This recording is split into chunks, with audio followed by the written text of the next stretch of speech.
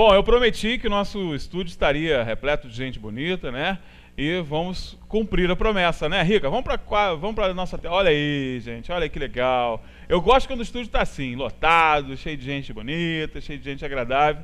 Estou aqui com a Mel, né? Melisse Brum, né? Pode chamar de Mel? Pode. Né? Pode. A Mel está trazendo essa galera bonita que você está vendo aqui, que é lá do CIEE, né? Esse trabalho maravilhoso que a gente está sempre acompanhando também, está sempre mostrando para você aí nas nossas produções jornalísticas, que é esse trabalho de encaminhamento ao mercado de trabalho, esse trabalho de aprimoramento do jovem, para que ele chegue no mercado de trabalho aí diferenciado, capacitado e almejado, como tem sido, graças a Deus, nos últimos anos, né?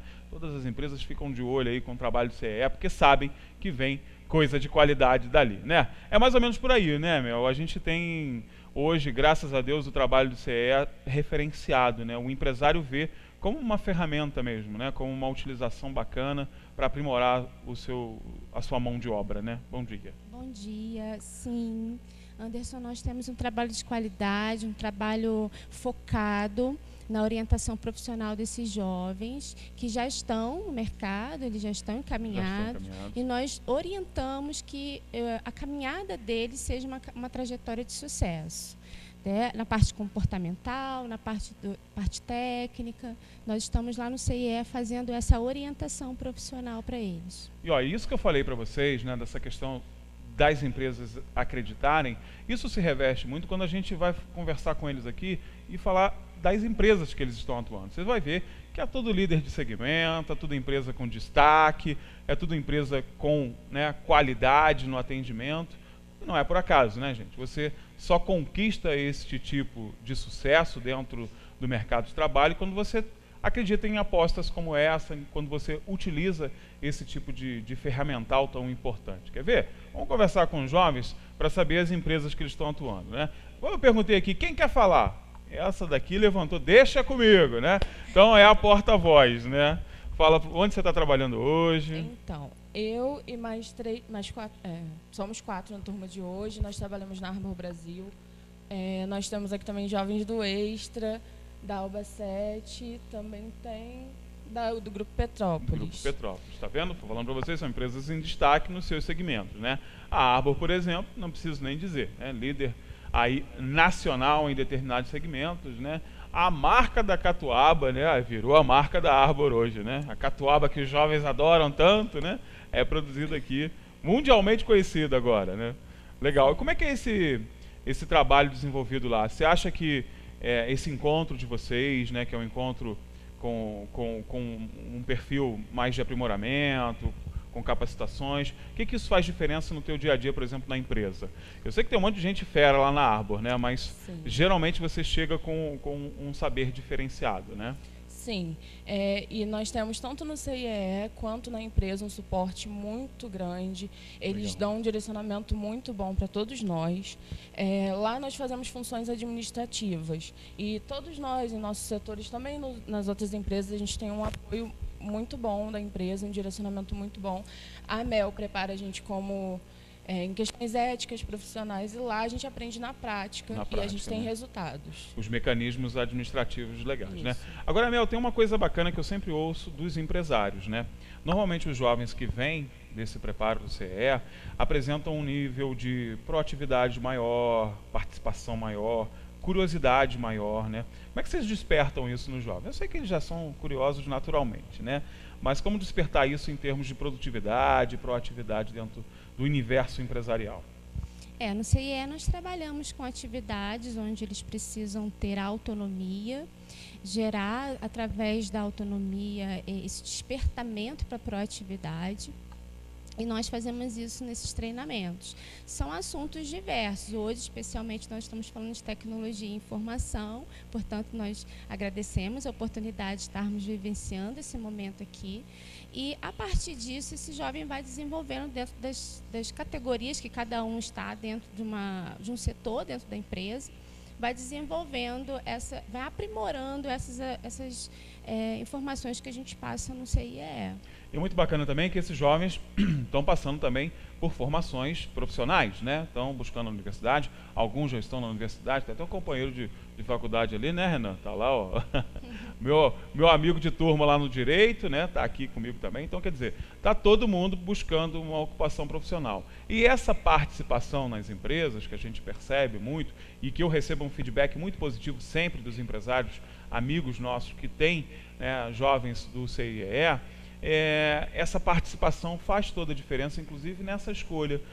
Não é muito raro nós encontrarmos, né, Mel, jovens que iniciam o trabalho no CIEE com um pensamento, né, vou ser médico, e chega lá, está trabalhando na área administrativa e se descobre como um bom administrador ou como um futuro advogado, né? Essa parte vocacional também é bacana, né? Sim, isso é uma grande verdade. Nós temos jovens que até mesmo trancam a faculdade e começam outra faculdade. Isso é muito notório a partir dessa vivência que a Aninha falou lá na prática, vendo os seus gestores, vendo o amor, a alegria que esses gestores colocam no trabalho, transbordando para esse jovem. É verdade, né? E esse jovem acaba mudando sua ideia, mudando seu pensamento através desse contato direto.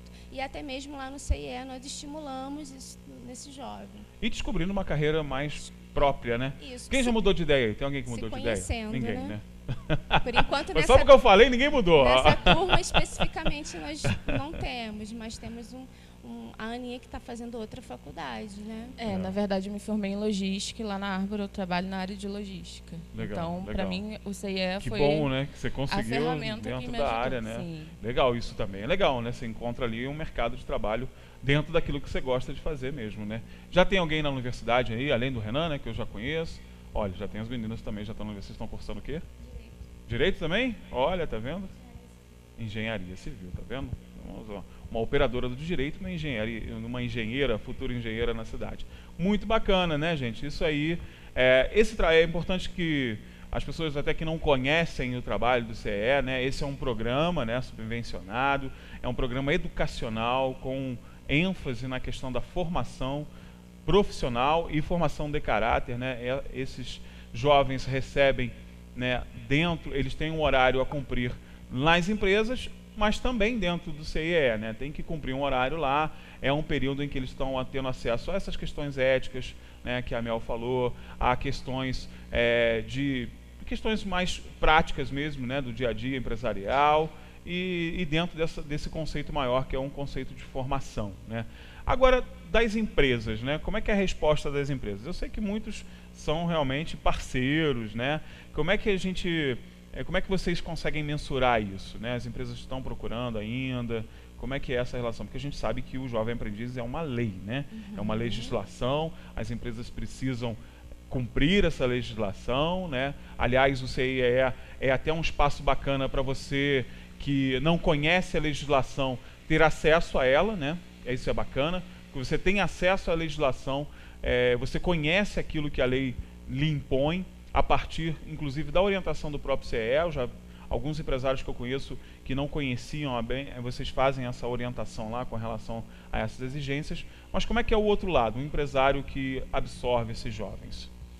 Nós temos uma contrapartida muito importante. Esses jovens, eles realmente levam uma identidade para essa empresa que provoca... uma marca, né? Exatamente. Que dá muita alegria para esse gestor, para esse parceiro nosso. E o retorno cada vez mais é maior. Cada vez mais eles querem esse jovem, porque nós trabalhamos muito a parte comportamental desses meninos. Verdade. E eles acabam trazendo isso, né, para o dia a dia do trabalho, e essa empresa se encanta com o projeto, com o programa de aprendizagem. Conforme você falou, nós orientamos esse empresário, esse empreendedor aqui da cidade de Teresópolis que queira ter um jovem aprendiz, uma vez que é uma legislação de fato. Nós estamos ali no prédio do SENAC, no 7º andar, na sala 710, e nós podemos até deixar nos créditos aqui o nosso endereço, o contato, o site, para que esses empreendedores da cidade possam também entrar em contato conosco e e tá junto, conhecer né? um pouco mais também, Conhecer um pouco mais desse programa, que é um programa que traz muita resposta positiva para essa empresa. Verdade. Uma dica bacana para os nossos amigos empresários é que, se você tiver alguma dúvida ainda, manda para cá um WhatsApp, né? A gente encaminha para o pessoal do CIEE. Se você quiser conhecer, por exemplo, as dinâmicas que são feitas lá, né, no local, é bacana você ir conhecer o trabalho que eles... É uma sala de aula, é um trabalho muito bacana. A gente já teve a oportunidade de mostrar aqui no jornalismo em algumas outras turmas. São várias turmas, né, Mel? São 7 turmas. São 7 turmas, né, sendo preparadas aí. As professoras sempre muito dedicadas, né? Tem uma série de disciplinas que eles acabam passando. E você, empresário, é bacana que você tem esse respaldo, né? Você sabe que aquele teu jovem aprendiz que está ali te ajudando na tua empresa também está passando por uma formação mais complexa, uma formação mais, né, determinada para determinados assuntos. Então é bacana você conhecer a fundo o projeto. Isso é muito legal e é uma contribuição muito bacana para a nossa cidade de uma forma geral, né? Eu acho que a cidade ganha, a especialização que esses jovens trazem é muito legal. E olha, sempre que eu ouço falar dos jovens que vêm do CIEE dentro das empresas, esses jovens geralmente acabam ganhando certo destaque, inclusive, né? Justamente por esse posicionamento que a gente fala. São mais proativos, estão mais dedicados e têm um foco, né? Tem um objetivo. Acho que isso é o grande barato, né? A gente levar esse objetivo ao jovem, né? Essa que é a grande magia aí do CIEE, né? Eles precisam ter uma identidade pessoal e lá no CIEE eles encontram isso. A gente estimula que esse jovem encontre essa identidade e eles prossigam. O CIEE é apenas uma passagem. Mas nós temos jovens que retornam para falar conosco, muitos foram efetivados nas empresas, muitos estão em outras empresas da cidade, porque realmente é observado esse jovem acaba sendo um destaque dentro esse âmbito profissional. As próprias universidades também observam esses jovens, porque nós temos jovens aprendizes nas faculdades. Então, é um campo muito amplo e vale muito a pena investir, conforme você falou, é uma parte social importante também. São jovens que são retirados de uma vulnerabilidade social e são alocados dentro de um ambiente de trabalho e é injetado informações, orientações, então, tudo para que ele possa ser um jovem de sucesso. Isso, e um teresopolitano que vai contribuir, né, para o sucesso da nossa sociedade, que é o que a gente está precisando, inclusive. Agora vamos aproveitar a nossa porta-voz, né, a porta-voz dos jovens, né? Vamos convidar o pessoal que está em casa, né? Eu sei que você tem muitos colegas, né, que às vezes não acreditam no projeto, né? Ah, não, eu vou tentar por minhas forças próprias entrar no mercado de trabalho. Eu queria que você falasse um pouco para esse jovem que ainda está em dúvida, né, que acha que de repente não é para ele, um pouco da tua experiência, o que isso representou para você estar aí no CIEE. Sim, o CIEE, tanto para mim quanto para o pessoal que está aqui, porque eu estou representando todos eles também, a gente, quando entrou, a gente não tinha uma maturidade que hoje, com 6 meses, 7 meses de contrato, nós temos. O CIEE tem um preparo tanto quanto pessoa, quanto como profissional. Ele prepara muito a gente. E eu acredito que sem esse preparo, nós seríamos um pouco mais... como posso dizer, ingênuos, talvez. Não saberíamos lidar com certas rotinas da empresa. E esse preparo é muito importante. A gente às vezes se acha, por ser jovem, a gente se acha muito autossuficiente. E o CIEE trabalha muito isso, essa questão de que nós somos uma peça do quebra-cabeça, é muito importante. Quem tiver interesse, eu aconselho muito procurar o CIEE. O programa Jovem Aprendiz é um programa incrível. E quem puder, entre em contato com o CIEE, porque é muito importante. Legal, viu? Não? Foram bem representados, tá vendo?